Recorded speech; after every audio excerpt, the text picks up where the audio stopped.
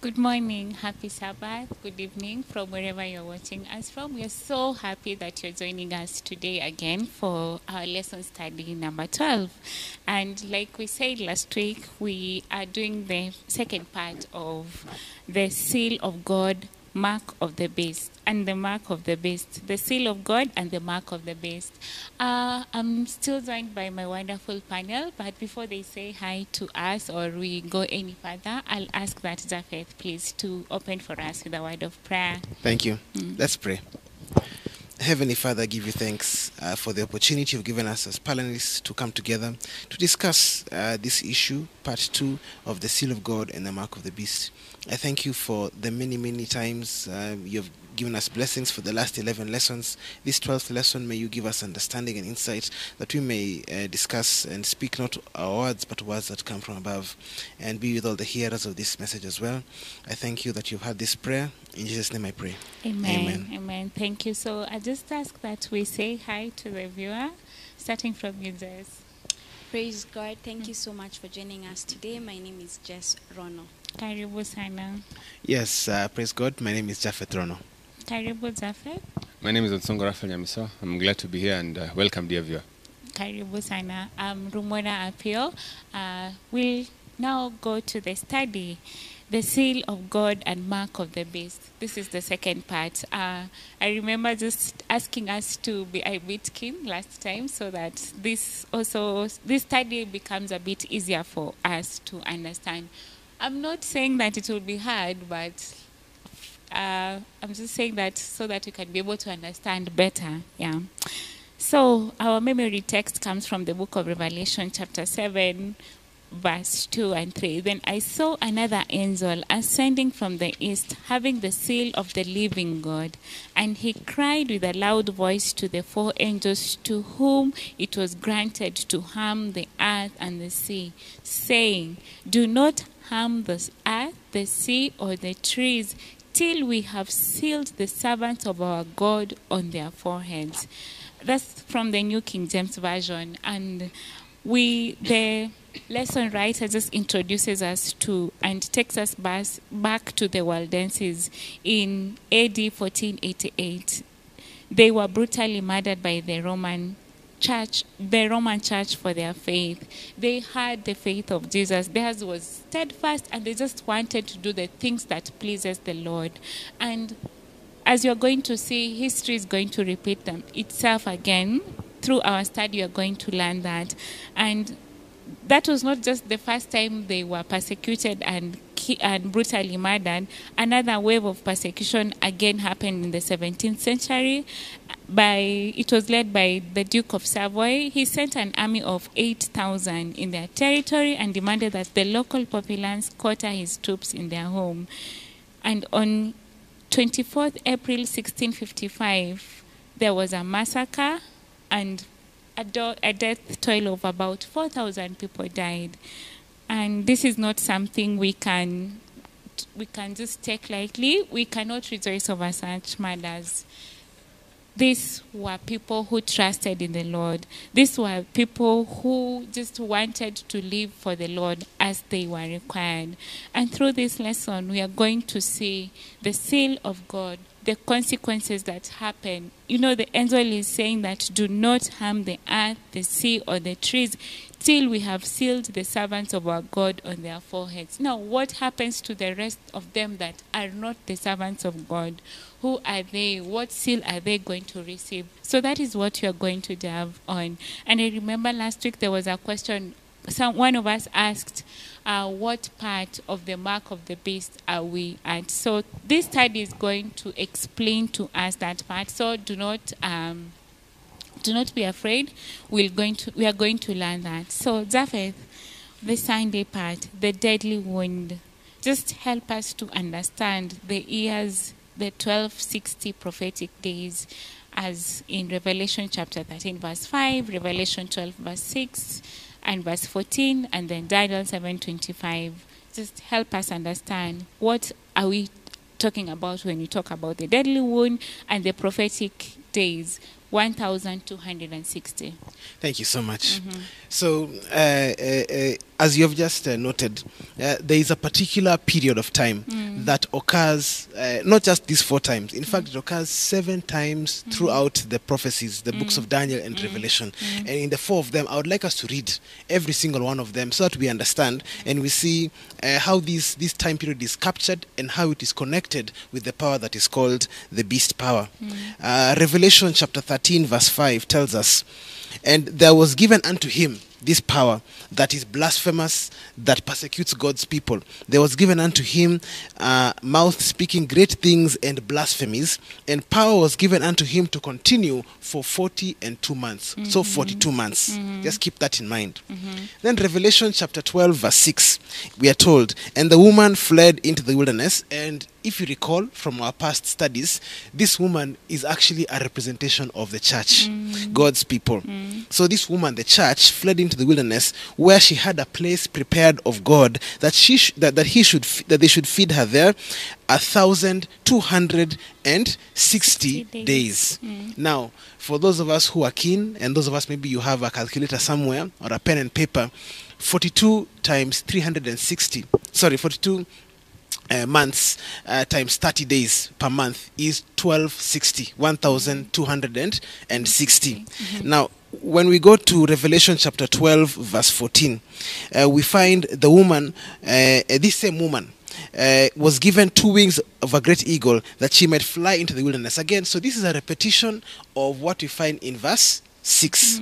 It says this woman that she might fly into the wilderness, into her place, where she is nourished for a times and half a time from the face of a serpent. Now, throughout the scriptures, we know that times, when used in this sense, actually it means days, years, sorry.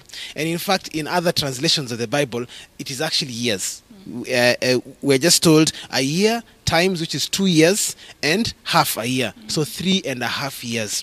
Again, if you do simple calculation, 3.5 years, we know that there are 12 months in a year and 30 days, at least historically. That has been constant in many cultures. A year has always constantly, not always, but quite constantly and with very repeated constancy, 360 days. So you multiply 3.5 years by 360 days, you get 1,260 days. And then lastly, Daniel chapter 7 verse 25. Daniel 7:25, we find, and he shall speak great words. Again, this same power. This power, we're told in Revelation, there's a power that has the body of a leopard, the mouth of a lion, and the feet of a bear. Take your time to study Daniel chapter 7. That's exactly the same power that's being described here. Daniel chapter 7, again, verse 25, it says, "And he shall speak great words against the Most High." Remember blasphemies in Revelation chapter 13? "He shall speak great words against the Most High, shall wear out the saints of the Most High, and think to change times and laws, and they shall be given into his hand until a time, times, and the dividing of time." Again, times, and half a time, which again we saw was 1,260 days. Now, again, we are dealing with times of prophecy. And prophetically, if you go to Ezekiel chapter 4 verse 6, Numbers 14:34, you actually do find that a day represents a year. So in truth, this power, this beast power, will persecute God's people for 1,260 years. Over 1 millennium, the power will reign. Now, last week, when we were studying part 1 of this topic, we had established that the power that speaks blasphemies, the power that in general is identified as the beast power, we saw was none other than the church. The church that for a time was faithful, but then became unfaithful, committed spiritual adultery with the world, partaking of its rituals and its traditions. That medieval, that Roman church that had a man at its head, the Pope, that church was the beast power. And as we will actually see, this power is the power that persecuted God's people for 1,260 years. In fact, if you go in history, you'll find that that's exactly what happened. That from the year 320, Emperor Constantine moved his the center of Rome from of the Roman Empire from Rome to Constantinople, which was then called the New Rome. And there was like a power vacuum that was left there, and within that power vacuum there was space given for the Bishop of Rome to gain precedence and authority. And then 2 centuries later, in 538, Emperor Justinian, who was reigning in Constantine, he gave official power to the Pope to be the corrector of heretics, the corrector of doctrine, and they wouldn't use the word persecuting, but then they would use the word corrector of heretics. Yes, but that's just a nice way of saying that they would persecute God's people, because the heretic was the person, for instance, who would reject that that Sunday is the Sabbath, who would reject that we must bow down before Mary and before statues and things like that, who would reject these things. So unfortunately, that's exactly what happened in history, and this power arose in 538. And as we have just done this calculation and we have studied from the Bible, this power would reign for 1,260 years, and its power would continue to grow and grow and grow. As we saw, the power was given from the state. So Emperor Justinian gave the Pope this authority to persecute heretics. But there came a time, even in the 1000s, when the Pope that was reigning, the Pope whose name was Hildebrand, he even made an emperor kneel before him, his palace, and seek penance, because he had done what the Pope felt was an insult. Yeah, and that is the great level of authority eventually that the popes were wielding. It reached a very high peak when the Pope would claim to have authority even over the temporal, over the kings, where he would set up kings, where he would raise up kings, where he would set up and take away kingdoms. When he just excommunicates somebody who is a king, all of a sudden all the princes under him feel that they can now take over his land. And so the Pope was using that kind of cunning. He had no powers really, but he used that kind of cunning to control the land and also to persecute God's people. Romano, you actually gave us that description of the Waldenses who are persecuted because they did not cling to what the church was holding at that particular time. And at the very end of those 3.5 years of Bible prophecy, from 538 to 1798, just like clockwork, the very same power that gave authority to the church took it away. That is, temporal power gave authority to the church. It took it away in 1798 when Berthier, who was a general of Napoleon, he went into the palace and effectively, you could say, shut down the papal power, at least in effect inflicting a significant wound. And like, my mind is actually taken to a very interesting idea, that how long did Christ minister? 3.5 years. Yeah. So the Antichrist also ministers in a sweat, quote unquote, for 3.5 prophetic years. So it's very interesting. And then the wound was inflicted in 1798, and then we are told in the book of Revelation, chapter 13, verse 12. Eventually, that deadly wound is healed. We are told, Revelation chapter 13, verse 12, he exercises all the power of the first beast before him, and causes the earth and them that dwell therein to worship the first beast, whose deadly wound was healed. That deadly wound was the wound that was inflicted in 1798 when the Pope's power was effectively taken from him. Even to this day, we know that the papacy has not that authority that it had in the Middle Ages, when it could just excommunicate an entire region and prevent an entire region from having religious services, making and because the church had that level of authority at that time, people really felt that. Right now, people don't feel it, but people really felt it at that time. So that level of authority doesn't exist right now, because that wound was healed. But we know that wound is that wound was inflicted, but we know that wound is being healed step by step, every single day. And we know that eventually, as prophecy tells us, that wound will be fully and completely healed. But we can have faith and hope, as I said many times in the past lessons, that all these things are given to us, that we understand that God is with us, and God is the one to protect and preserve us despite these challenges that we will go through. Thank you. There's a lot of history and mathematics.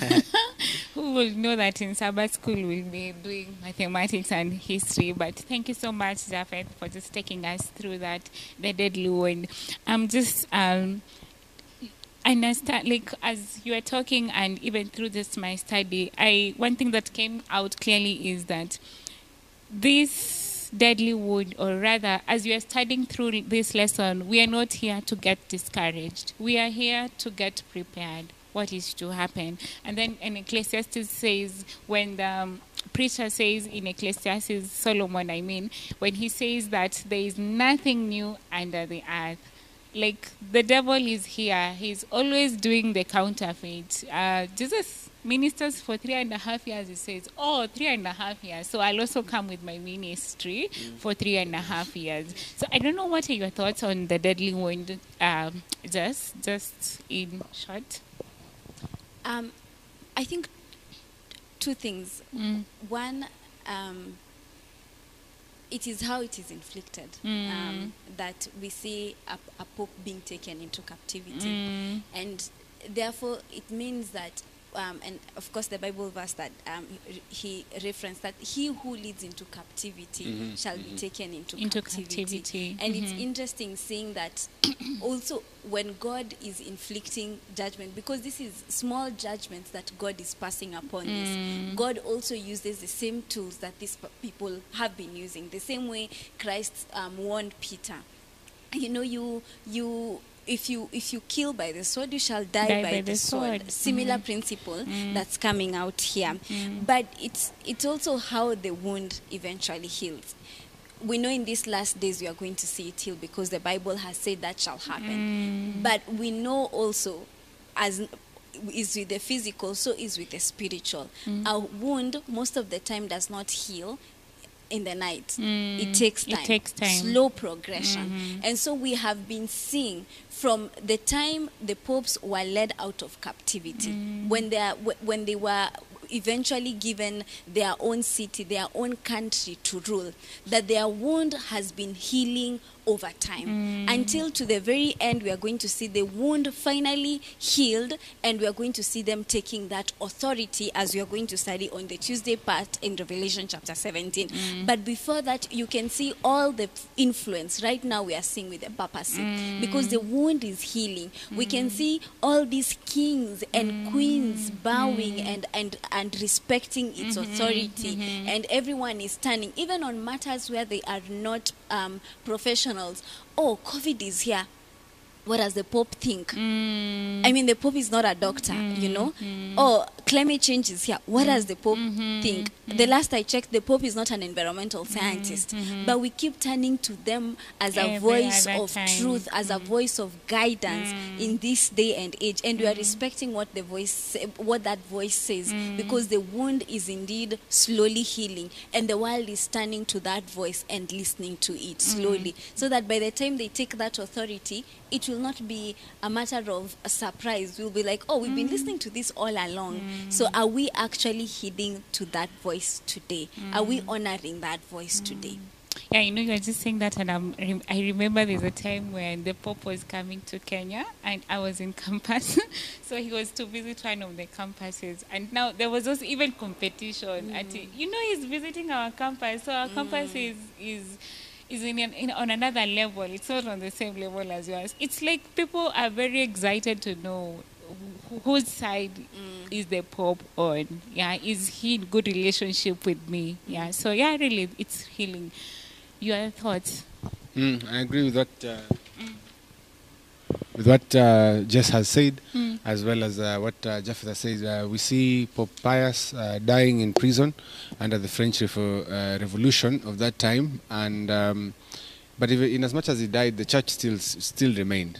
And over time, we saw, as Jess has referenced, Mussolini eventually granting Vatican City autonomy from the rest of Russia, and we saw even the Pope working with various, even American presidents, to defeat is credited with as having a hand in the fall of the USSR and all those things. And generally, we see Catholicism and the institution of popery coming at the forefront. Even as just referred to us last time, even as champions of climate change, champions of family time, of family togetherness, and champions of human rights and such things. And so, indeed, gradually, slowly by slowly, that wound is healing. He's recognized as a political figure. He's recognized as a religious figure. He's revered by all. And generally, in essence, it is almost true that the whole world is wandering after the beast. But that scriptural fulfillment of the wound being completely healed has not yet been achieved. But we can't say that the wound is healing. The wound is healing. And so we're not exactly at the time where people are receiving the mark of the beast. But I think we shall see that as we continue with the lesson. Though it is mark of the beast time. We're around that time, but it's not exactly that time also. Yeah. Okay, thank you so much. I'll read from the book of 1 Timothy chapter 4, verses 1 and up to 4. Now, the Spirit expressly says that in the latter times some will depart from the faith, giving heed to deceiving spirits and doctrines of demons, speaking lies in hypocrisy, having their own concerns seared with a hot iron, forbidding to marry and commanding to abstain from foods which God created to be received with thanksgiving by those who believe and know the truth. For every creature of God is good, and nothing is to be refused if it is received with thanksgiving, for it is sanctified by the word of God and prayer. I'm really interested in verse 1 and verse 2 of that book, and just our title of Monday, The Falling Away. And also Paul has these verses in 2 Thessalonians chapter 2, verse 3, 4, 9, all the way to 12. He predicts about the last days, the identifying marks that he gives to the beast and the Antichrist power. So just please talk to us about Monday and the following away, the last days that we are told by Paul. Yes, I want to give my comments right after Raphael gives his comments on the Monday part. All right. So the falling away. Yes, the falling away. So the falling away, we are told from the book of 2 Thessalonians chapter 2, verse 3 and 4. And in essence, Scripture is telling us like what Daniel said, what Paul said, what John saw. All these things are almost in harmony. There is a congruency that we cannot but help to note and also to pay attention to. 2 Thessalonians chapter 2, verse 3 and 4 says, Paul writing says, "Let no man deceive you by any means, for that day shall not come." Which day is this? The day of our Lord. He was talking to them about the second coming and some of the events that would must needs happen before the second coming. And he tells them that day will not come except there come a falling away first, and that the man of sin be revealed, the son of perdition, who opposeth and exalteth himself above all that is called God and or that is worshipped, so that he as God sitteth in the temple of God, showing himself that he is God. Paul tells us of a time that indeed one who would break from the... He speaks about a falling away. You can only fall if you were once standing. In fact, in our previous lessons, we read about Babylon. And the message is that Babylon is fallen, telling us that Babylon at one point was standing. Babylon was in good standing. In fact, the fact that we saw how a good church is referred to as a virgin, but a church that has left her husband, her first husband, her true calling, is referred to as a harlot. So at one point, this institution led by this figure was standing. But eventually we see there is a falling away. And then subsequently, the intentions of this institution, the intentions of its leaders, of this organization, are actually revealed. The Bible records that the man of sin is revealed, the son of perdition. Who does what? Who opposeth and exalted himself above all that is called God.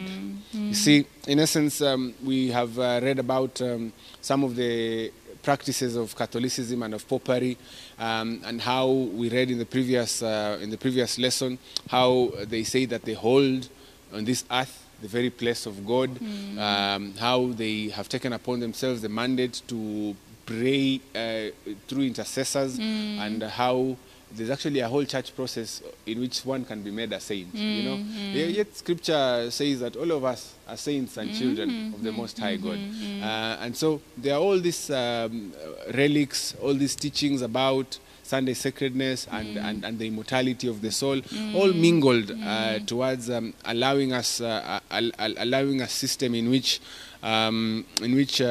people can pray to the dead and through the dead. We see people praying through Mary, through Saint Peter, and through all other things. And so we see generally a system that indeed does oppose God and exalts itself above all that is called God, and that is worshipped. Indeed, it interferes with the true way of worship that God has instituted, so that He, as God, seated on the temple of God, showing Himself that He is God. And then in verse 9 to 12, Paul continues and says, even Him whose coming is after the working of Satan, with all power and signs and lying wonders, and with all deceivableness of unrighteousness in them that perish, because they have not received the love of the truth, that they might be saved. And for this cause God shall send them strong delusion, that they may believe a lie, that they all might be damned who believed not the truth, but had pleasure in unrighteousness. Paul is speaking and says, indeed, we can identify the beast. We see he falls away, meaning at one point they were standing. We see they are opposing and exalting themselves above the things of God, and even interfering with the worship services. We see the aspect of all power and signs and lying wonders. Satan, they're working with Satan, and we saw the same thing, that the dragon gave him his seat and great power and authority. And so Scripture, almost it's as if it's a lesson that God really wants us to understand. He repeats it, and I find that Paul puts it in very simple language, as in it's very clear. You don't have to decode all these things. And so we see, do we see signs and wonders happening? We've seen stigmatas, we've seen Mary appearing, we've seen people coming up with all manner of dreams, all of which pegged also on the same issue of the immortality of the soul, the immortality of the soul. And so even as we consider how the whole world will wander after the beast, then we know for a fact it will be through signs and wonders will be one of the great things that they will use to win over converts, to win over people who are even atheists, who are even Muslims and Hindus. And all this has been depicted in accordance to the way Scripture has spoken to us. In other places, the beast of Revelation 13 and 14 is referred to as the lawless one, meaning they have they have no regard for the law of God. We look at the 10 Commandments. We see the second commandment, which says expressly that you shall not do what? You shall not worship God through the form of idols. Not even just worshiping idols, no. God does say, don't make any representation of Himself and say that you are worshiping Him through that. He says there is no mediator with Him except Christ Jesus, our Lord and our Savior. And so we see that in the Roman Bible, in some Bibles, they have actually removed the second commandment. They have actually removed the second commandment. And then the fourth commandment, which speaks about the Sabbath day, they've actually they've shortened it, you know. And so we see all these changes, which had hitherto been long before predicted by Bible scripture, by Bible prophecy. And so the SD Bible commentary states it this way: a comparison with Daniel's prophecy of the blasphemous power that succeeds that of pagan Rome, and with John's word, picture of the leopard-like beast, reveals many similarities between the three descriptions of the little horn, the beast's power, and the lawless one. This leads us to the conclusion that Daniel, Paul, and John are speaking of the same power, which is the papacy. And so, basically, for the dear viewer, we need to understand that indeed Bible's prophecy has been fulfilled and is being fulfilled before our very eyes. And we're living in a time in which we are called to make decisions. How are we worshipping? Are we worshipping in the manner in which Paul says that there are others who have rejecting the truth, rejecting the true Sabbath, rejecting the truth about the immortality of the soul, the state of the dead, rejecting truths about idol worship, rejecting these truths? It says, indeed, with all deceivableness of unrighteousness in them that perish. Are we those who perish? Because we have not received a love of the truth. Of the truth. The love of the truth is that which will help us in order to avoid the falling away. In order to avoid the falling away. And indeed the Bible continues and says, and for this cause God shall send them a strong delusion. I think it is a delusion when a man can think that he is God. Indeed, even in the very institution itself, the popes die. And new ones are elected, and even in the organization itself, there's a lot of politics that goes on. Not that there's no politics in every other church, but indeed it must really be a strong delusion to think that you can hold the place of God here on earth. To think that a man can change the Sabbath day by your own power and by your own authority. Indeed, the question for all of us is: do we have a love of the truth? And because this is the only thing that will prevent us from falling away. Yeah. Before falling away, it means you are standing. So where are you? Are you falling away from God, from the grace of God, or really where just are you? Where does your allegiance lie? Who do you worship? Is it the truth of God, or where are you really? So just as you're giving us your comments on Monday part, please just proceed to the Tuesday part. All right. You know, when we think about the falling away and how we look at the papacy and its role in these last days, sometimes we may be tempted to think, oh my goodness, I don't give indulgences. I don't pray to Mary. I don't believe that the dead are not dead. I don't believe in purgatory. We might think that I don't fall into that category. I go to church on Sabbath. But when Paul is talking about the falling away, he's speaking about true Christians who believed in the truth, deciding to walk away from that truth. And they start having sympathies with the man of sin, such that when the man of sin is fully revealed, they have sympathized with him and it is easy to follow him. And that falling away is from the doctrines and the truth we hold today, the simple truths you hold today. You may not be praying to Mary, but are you faithful to keeping that Sabbath? Are you faithful to the light that has been revealed in the 10 commandments of God? Or are you slowly saying, that is just being too strict. When I do that, that's being legalistic. I mean, we don't have to be that strict. And slowly we start gaining sympathies with Rome. Ellen White says that, a quotation in the book Great Controversy, I forget the page, but she says that the papacy, it's like a chameleon. It changes color depending on the situation, depending on where it is. It keeps changing its color. So I believe that in the last days, and we are going to say as I go into the last part, into the Tuesday part, in these last days, it may not be, guys, come and buy indulgences. He's going to change his color to suit the needs of the people, to suit what you are listening to, what you like today, what you want to hear. He will come to you so that you can gain sympathies with him, and you'll be like, but he fits everything else. I mean, let's not judge people. Homosexuality, honestly, let's be open-minded. You know, he looks like he's preaching a lot of peace and a lot of love. I mean, it's just this Sunday thing. Yes, it's true, I believe the Sabbath, but he fits it. And so when you are compelled at the very end, you will find yourself even worshiping on that Sunday, because slowly you've been falling away. Your own spiritual condition, you stop doing your devotions. You don't now believe the truth that we believe, and then you gain sympathies with Rome. And how is he going to actually?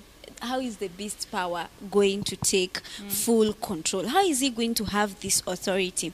The book of Revelation chapter 17, I will just read briefly and compare it to what happens in Daniel. Revelation chapter 17, it tells us I'm reading from verse 12. And the 10 horns which thou sawest are 10 kings, which have received no kingdom as yet, but receive power as kings 1 hour with the beast. That at the same time the beast is receiving great authority over the whole earth. Then we see 10 kings in the world receiving power, as though forming a union, a one world power of the beast and these other kingdoms ruling the whole world.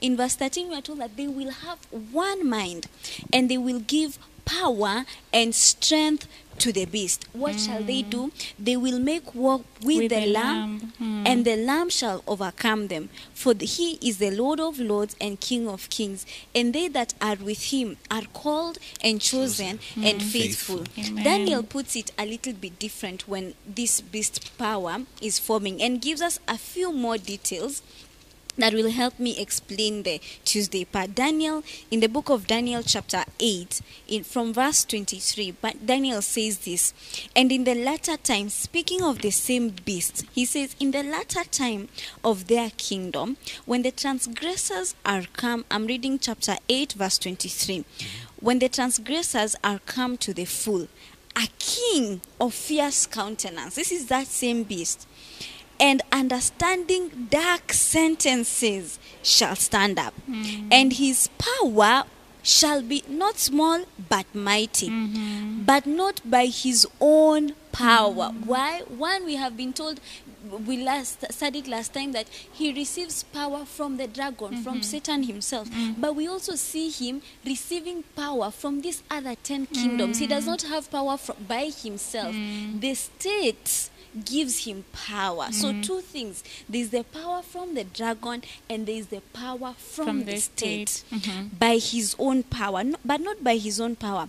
And he shall destroy wonderfully, and shall prosper, and shall practice, and shall destroy the mighty and the holy people. The mighty and the holy people here are the Christians. Verse 25 says, and through his policy also he shall cause craft. You know, craft is someone very cunning. He will be very cunning. He shall cause craft to prosper in his hand, and he shall magnify himself in his heart. The man of sin, as we saw in 2 Thessalonians, he shall lift up himself, and by peace he will not be preaching, let us make war. He will say peace. You know, the Bible tells us that when you shall hear peace and safety, then sudden destruction shall come. And by peace he shall destroy many. He shall also stand up against the prince of princes. John said it differently. He said that he will make war with the Lamb. This is the prince of princes. He will make war with Christ. But he shall be broken. But we are told Christ will overcome. The Lamb will overcome him. Amen. You know, this beast power does not work as he worked in the past. As we said, he's like a chameleon. He changes as he seems, as the world seems fit. He will be making war through peace, through craft, you know. And we look at the papacy working today, and everything they are preaching, you know, sometimes I even look at it, I'm like, you know, it is not so wrong for us to have all this peace they are saying. You know, we need to have healing in the world. Yeah. You know, we need to have a world that is united. Who doesn't want that? I sincerely desire that. But I know it is going to come in the world to come, not in this world. They're telling us, let us preserve the environment so that we can live longer here. But we don't want to live longer here in this earth. We know it's going to degrade. And this earth is like a garment that is tearing away and is wearing out. But why are we making this planet to be a better place for us? We want to have the earth to come, not this one. They are working, there's craft prospering in their hand, and that's how they worked in the past. They worked in the past to unite the world. You know, the lesson told us how Constantine, the state, worked with the Roman church then to unite the world, not with the truth, but by mixing tradition of the pagan churches and the true Christian church. A unity that came through craft, not through the law, not through the truth of the word of God. And even today, a unity will be sought by the same power, not through the truth of the word of God, but by through craft, by preaching peace, by being cunning. And we end up believing it is not so bad after all. But which unity are we seeking today? Is it the unity of the truth? Because Satan's final strategy will be to have this one world power that will unite the world against the people of God. But the encouragement we are given is this, and I love it, that he will make war with the prince of princes, but he will be cut off without hand. Amen. He will make war with the lamb, Yeah. but he will not prosper. The Lamb will overcome. He will overcome, and we are told those who are with the Lamb will also overcome. Amen. You know, the Bible in the book of Isaiah chapter 43 verse 2 tells us that even though you walk through the rivers, they will not overflow you. Even though you walk through the fire, you will not be burned. Christ encouraged us in Matthew chapter 10 verse 20. It says, do not fear even those times when you shall see him rising up and wanting to destroy you. Just fear the one who can destroy the soul and the body. He will not prosper because he cannot destroy your soul. He only has power to destroy the body, not the soul, if you hold on to the truth of the word of God today. Amen. Amen. And the lesson writer says, at a time of great crisis, when the world is scared, hurting, and fearful, people will be desperate for someone to bring stability and protection. This is how tyranny has risen in the past, and there is no reason to think that it could not happen again. According to prophecy, something will bring about this final event. Something will bring about. True. You know, when COVID happened, people thought, this is it. And we were all over the place just reading the Bible. But as we do not know the times, but we are surely headed there because the signs are all over the place and they're just leading us there. Japheth, as you're giving us your comments, just really brief comments on Tuesday, Satan's final strategies, please lead us to the mark of the beast. Oh, thank you so much. Thanks. So, indeed, the enemy's strategy has always been either to destroy the truth or to corrupt it. So, either through to destroy Abel or to corrupt Cain. Unfortunately, doing both of them. But then the truth would always prosper, even beyond that. Because we just read that text in Revelation chapter 17, verse 14. We said that the church, that system, that global power will try and war against Jesus Christ. They don't realize they're warring against Jesus Christ. It's the same way in Acts chapter 9, we find that Paul was warring against the church, but he didn't know he was warring against Jesus Christ. When Christ said, why are you persecuting me? It became clear that they were warring against Jesus Christ. And that is unfortunately Satan's tactic. Sometimes you and I can be even pulled without realizing it into doing that. And you should be very, very wary never to engage in the work of the enemy. And the work of the enemy culminates in its highest point in the establishment of the mark of the beast. And throughout the Bible, especially the book of Revelation, you find these two systems that are opposed to each other. We discussed previously the woman of Revelation 12, woman of Revelation 17. Yeah, we discussed the dragon and the man-child who has a rod of iron, Revelation 12. So that's Jesus Christ versus Satan. And here we find two things that they seem very similar, but they are distinctly opposite from each other. The mark of the beast and the seal of God. Now, the text you read for us in Revelation chapter 7 really helps us set the stage and helps us understand what the mark of the beast is. Because honestly, this is just something you can do for yourself. Just go online and ask yourself, what do people think the mark of the beast is. It ranges for so many things. Sometimes it always coincides with some new form of technology. There was a time when barcodes became a new thing. Very convenient means that people who are in commerce, they used to identify their products. They said, no, the mark of the beast is 666 because occasionally, because there are so many, there are 10 digits, 0 to 9. And occasionally, if a barcode has like 20 digits, you can expect 6, 6, and 6 to pop up. So we'll say that's a devil. That product, that jam. No, that has 777. I want to buy that one. See, that is not the biblical way of understanding what the mark of the beast is, because it is connected with what the idea of what the seal of God is. In the book of Revelation, chapter 7.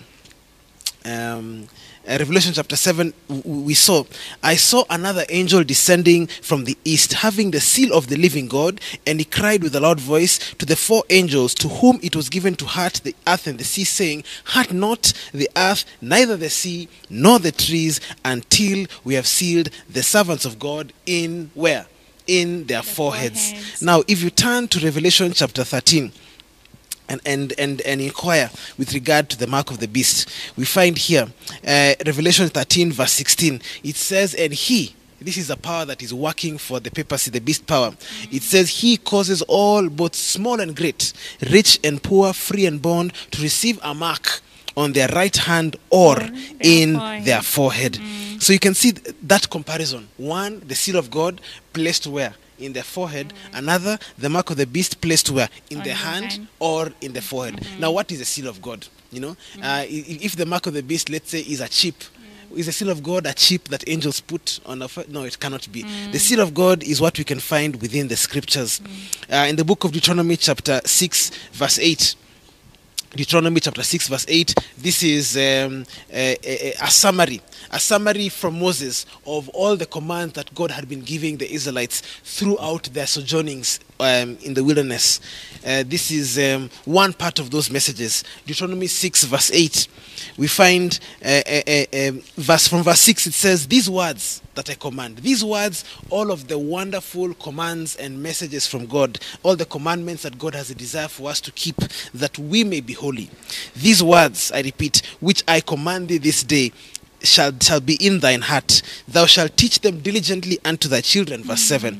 Thou shalt talk of them when thou sittest in thine house, when thou walkest by the way, when thou liest down, when thou risest up. And then verse 8 is the clincher. It says, and thou shalt bind them for a sign upon thine hand, and they shall be frontlets between thine eyes. So there is a seal that is placed of the law of God. Where? In the hand and in the forehead, not or.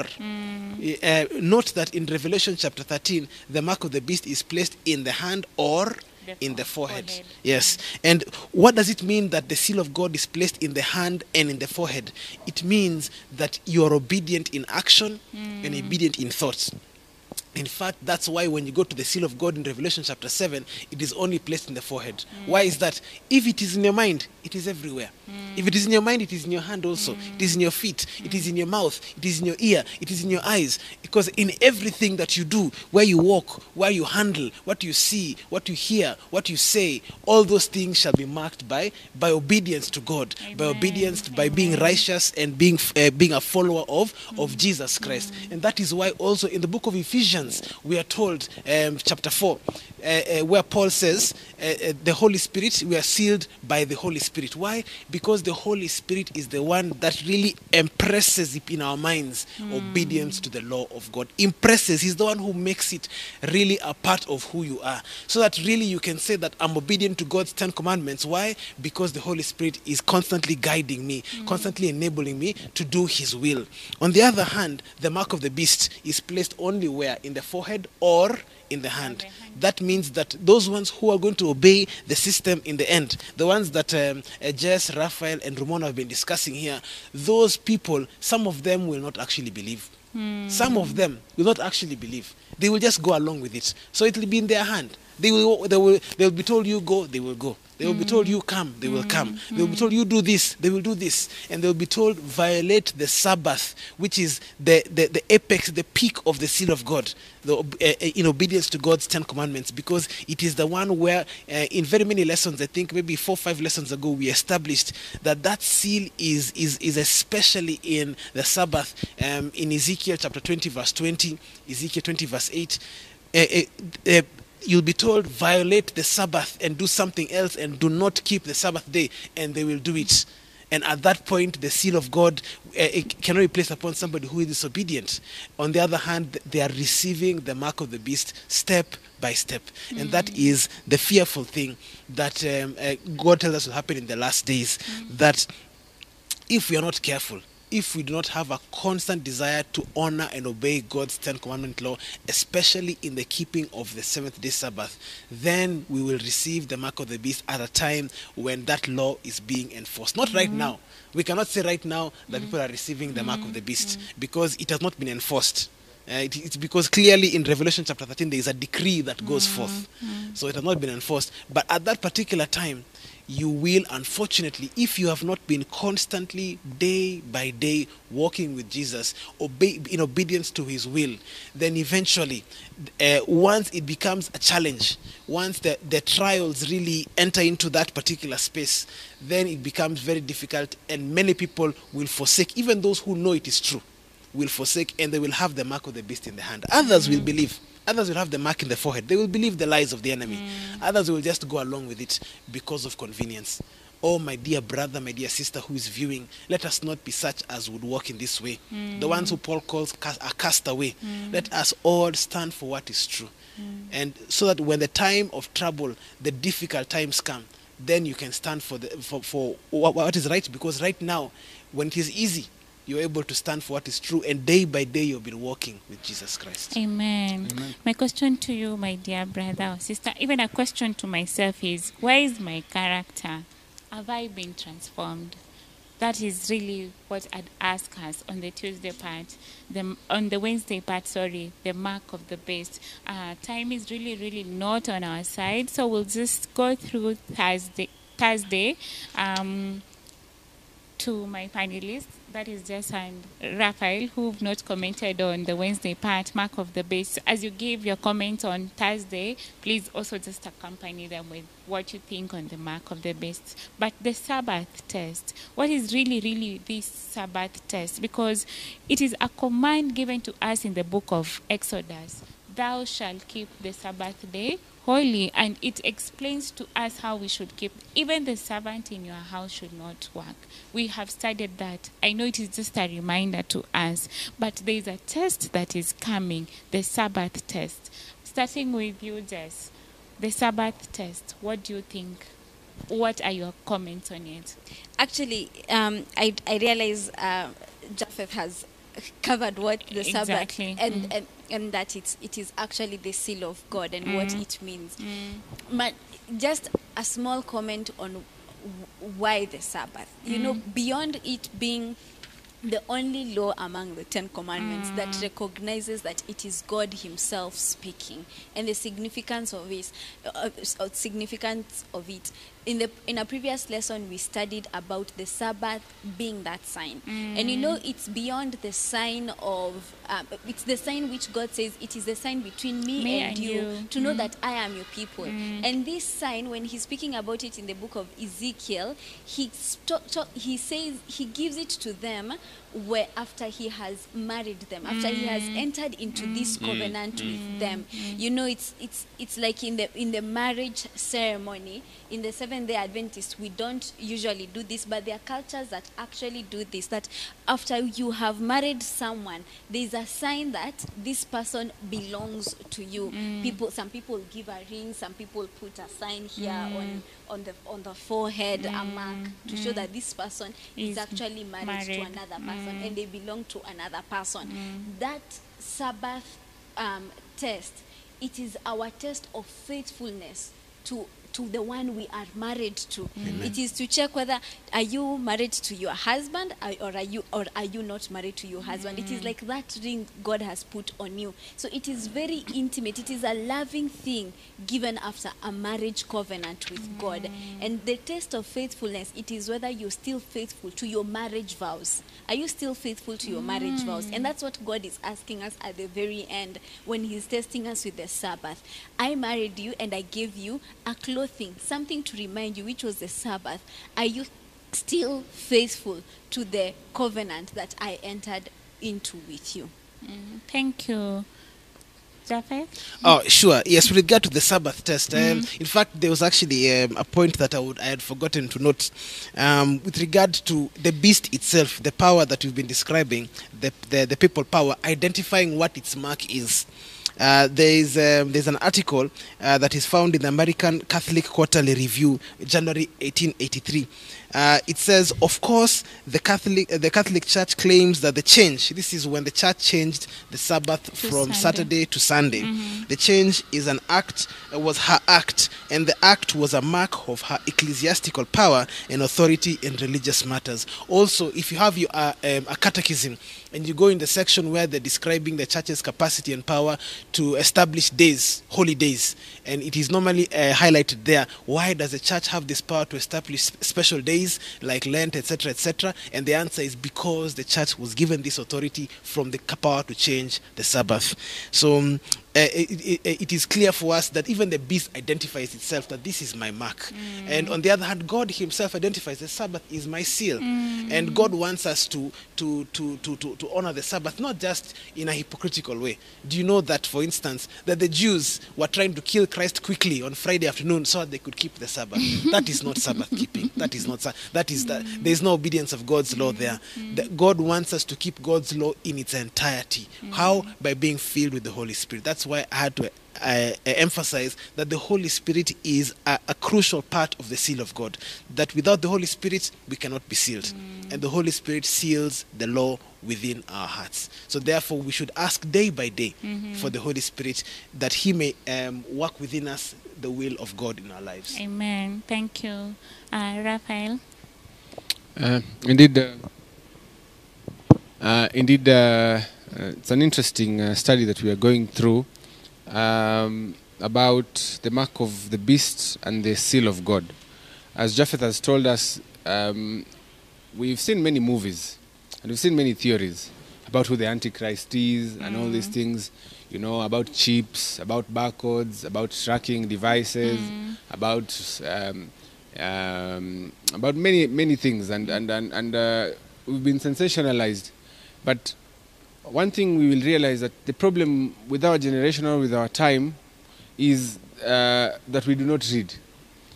That history is rich with men and women who in the past knew who the Antichrist power is. Men and women who knew what are some of the issues in society. We're told even people like Isaac Newton were well versed with the prophecies of Daniel and Revelation. And for a long time,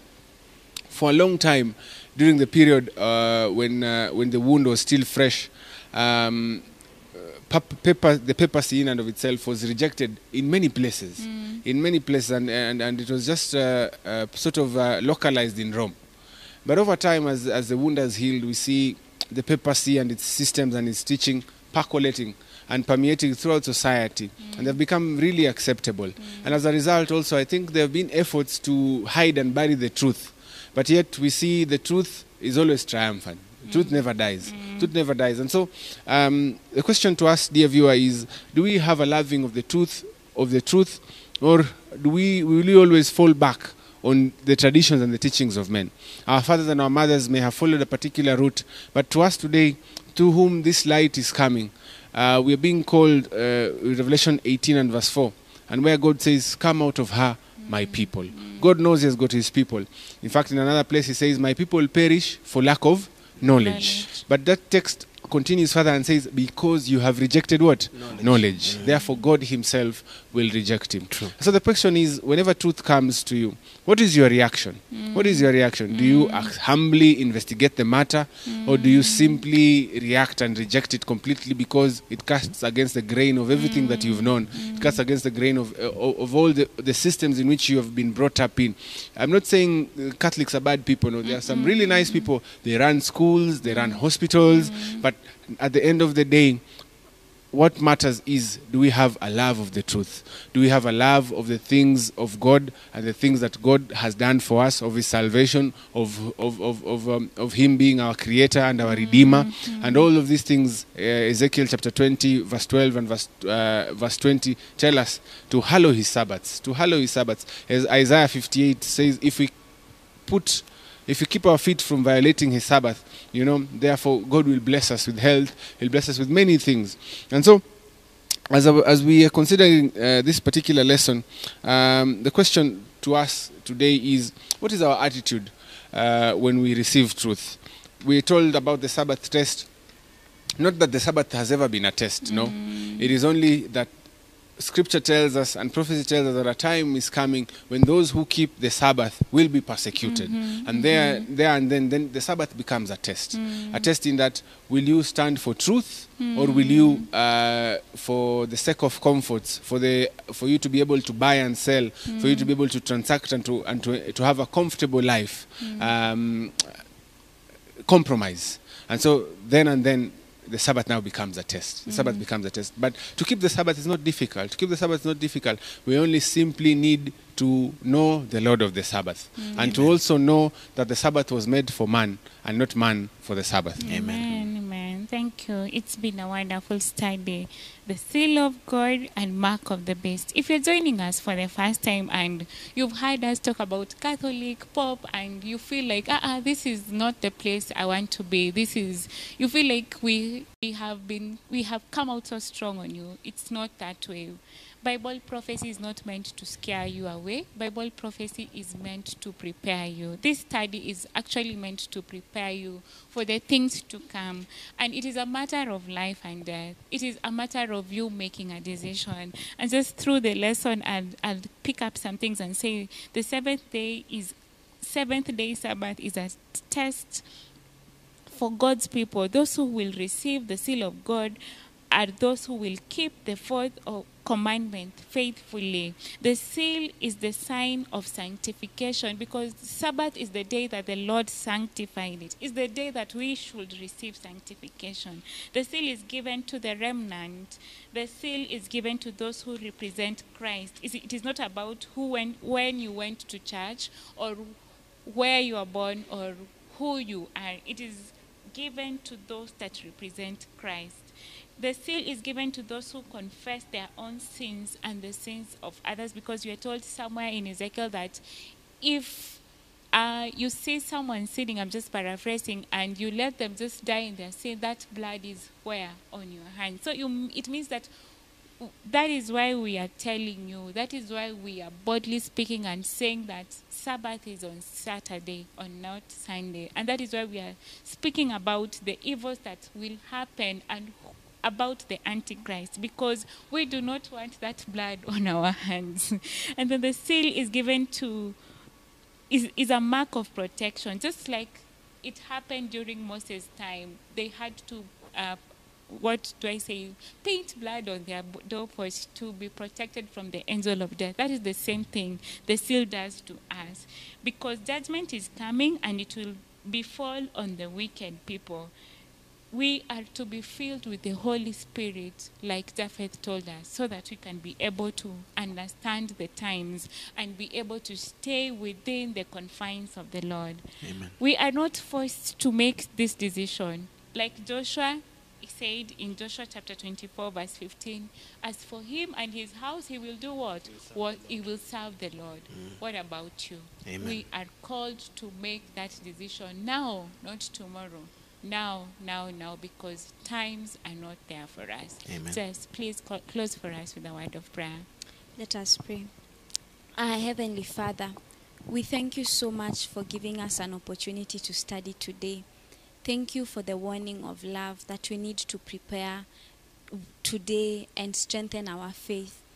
Oh Father, we pray that you strengthen our little faith, that we may continually trust in you, so that we may not walk away from the law of God, so that we may not walk away from the truth that has been revealed to us, that our faith will be so strengthened that we shall stand the times that are to come, the difficult times ahead.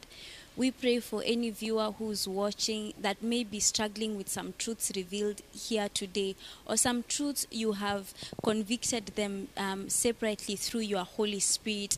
I pray that strength and power shall be given to them to overcome. I pray that your ministering angels will come to them and guide them on the way that is narrow, on the way of faithfulness.